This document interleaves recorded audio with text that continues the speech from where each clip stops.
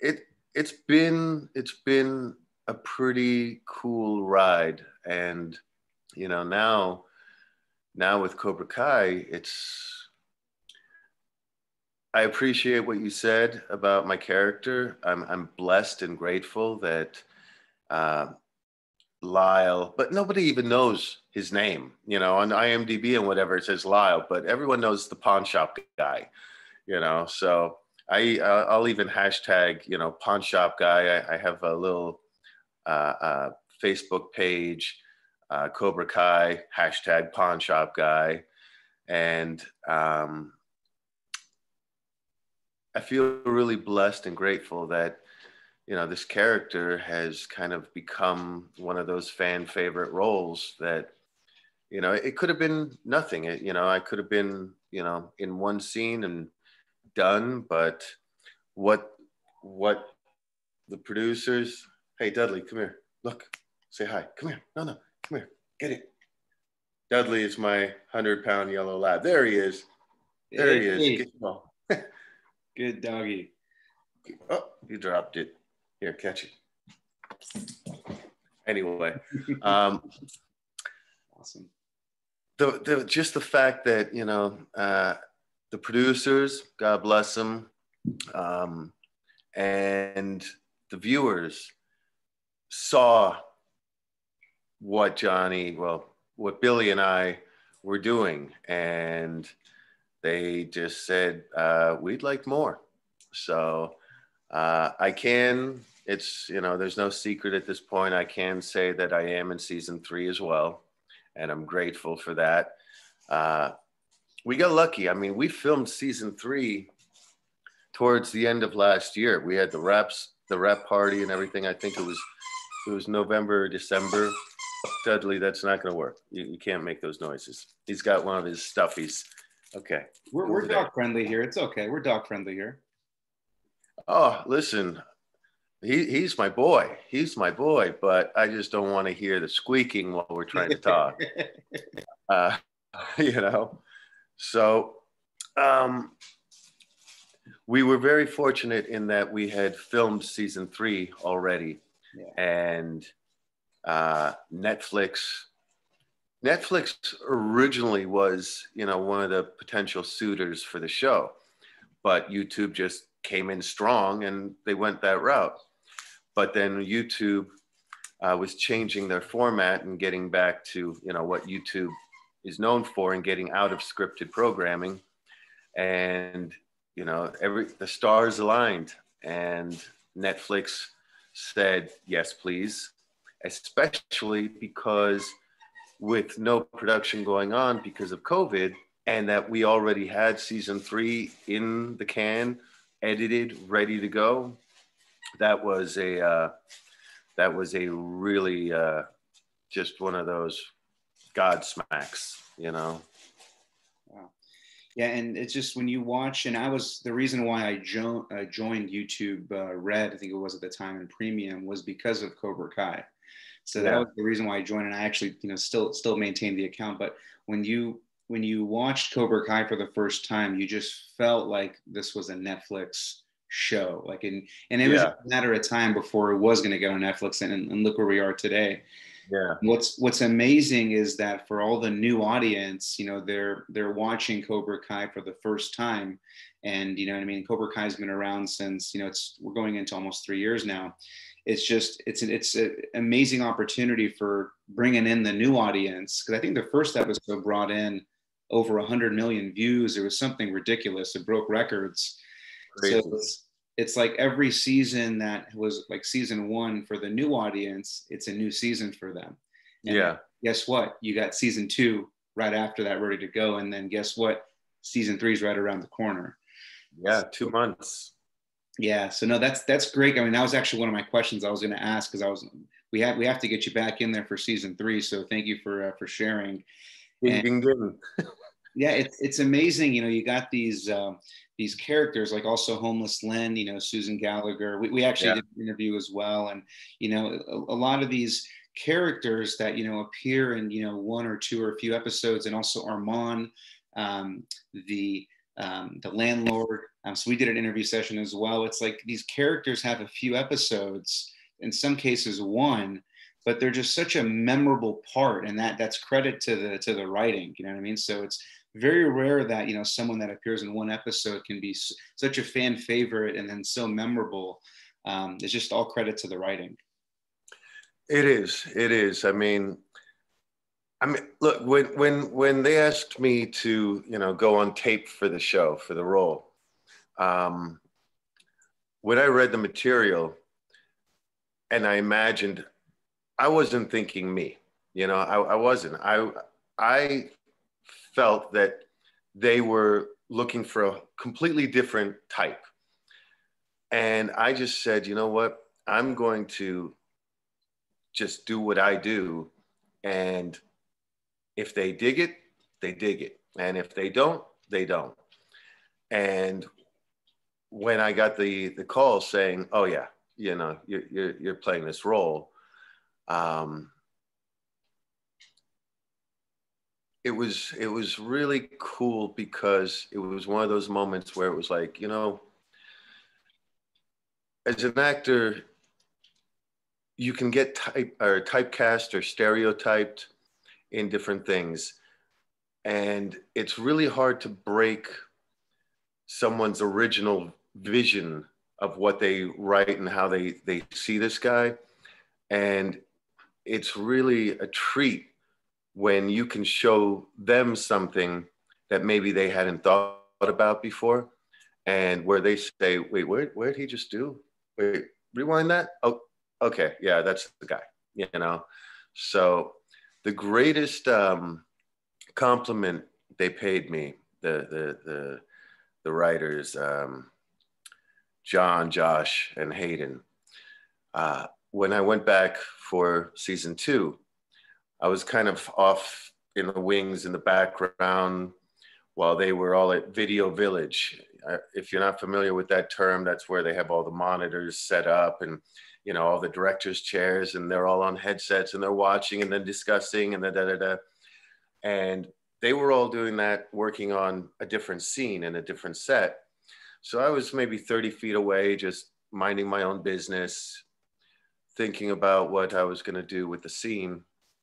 And once they broke and cut and were ready to move on, they came walking over to me to say hello and welcome me back and everything. And the greatest compliment they could have paid me, they said, you know what, for months now in the writer's room and everything, we've been laughing, just imagining how you're going to say these lines. Because if it was like season 1, you know, and to hear guys like this who have such a wide and successful breadth of experience between the three of them, for them to say, you know what, we've been laughing amongst ourselves for the last few months, just imagining how you're going to say this stuff. That was pretty darn cool, you know? Yeah. So yeah, it's a great place to work, and a great team to, you know, be fortunate enough to be part of. Yeah, and you know, with the show, you know, you got this new generation of kids, and then yet you still got a lot of the nostalgia and the callbacks to the 80s. Mm-hmm. And it just feels like, you know, when you and Johnny have your scenes, it's kind of designed for some of the older fans, like kind of the nostalgia stuff. And I see there's more of a connection with you guys. And that's why I do hope, and I know you can't share this, but I do hope in season 3, we do see a little bit more depth to your role. Because I think just because you're so talented, I know there's so much that we could see, but I feel like there's just some hilarious scenes that we could see with you and Johnny that we've yet to explore. And that line that you mentioned, that, you know, this isn't the Geek Squad, I actually laugh at that even more, because I used to work at Best Buy and I know the type of support questions that people used to ask. So that just gave me an additional laugh. Just hearing that, it was just great. Something so simple was just so funny. Yeah. And you know, you touched on something about the nostalgia and everything. A lot of the folks that I meet, and you know, it's kind of, this sounds weird to say, but you know, I've ever since the early 90s with All My Children, I still get recognized for that. And to not, because it feels like another lifetime, it doesn't really, bring me anything. It doesn't bring me, any feeling of joy or anything. But, and not to say I don't appreciate the fans of, of All My Children and everything, because without them, I was nothing. But it doesn't really give me a feeling either way. It's just, yeah, that was a long time ago. I appreciate it, that I'm flattered you remember me this late, long a time after. But to have people like stop me these days and be like, I know you. I know your voice. Cobra Kai. And I'm like, yeah. You're the Pawnshop Guy. Yeah. That's fun, because we're talking about a completely different generation now. There's so many, and I mean, I'm putting you mid-20s. I'm gonna guess mid to late 20s. I was at one point, but I just turned 32 now. But I'll take the mid-20s. I get mid-20s more than I get early 30s. So listen, compared to me, you're still a sperm. Okay.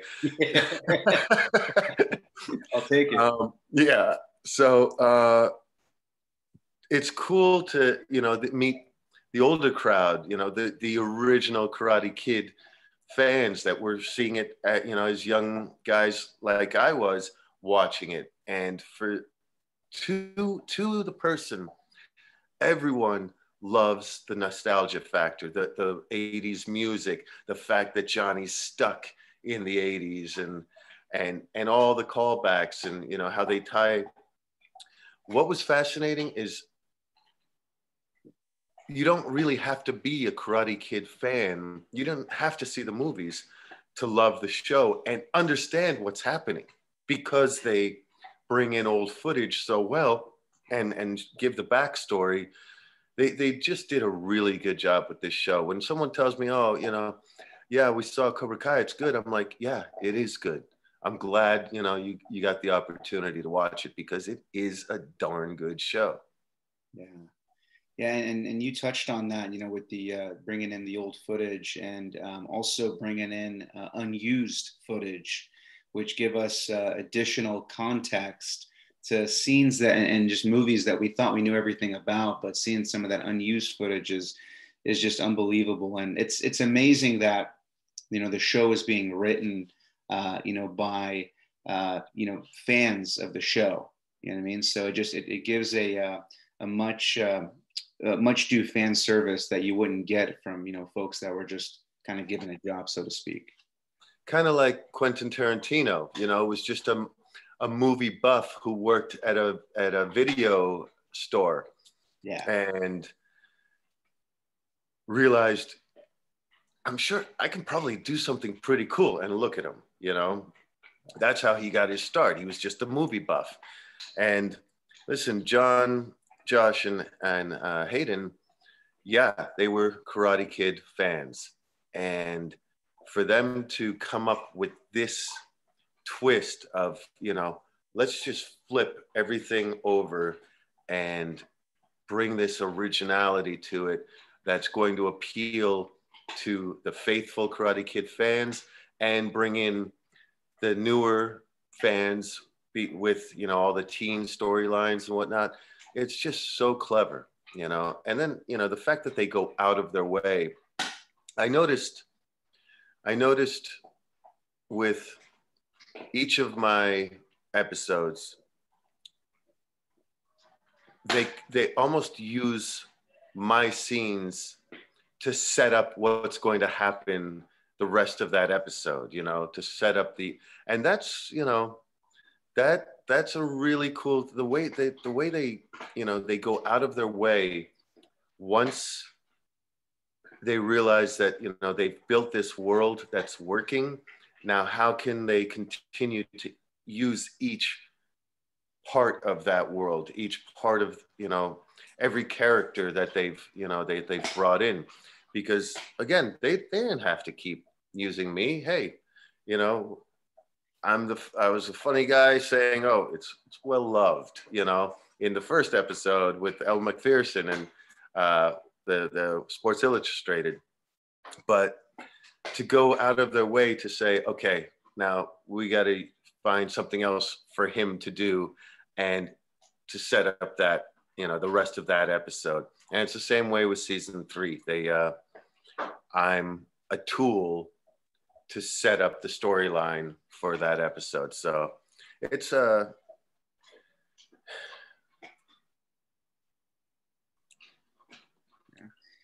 I'm grateful. I'm grateful.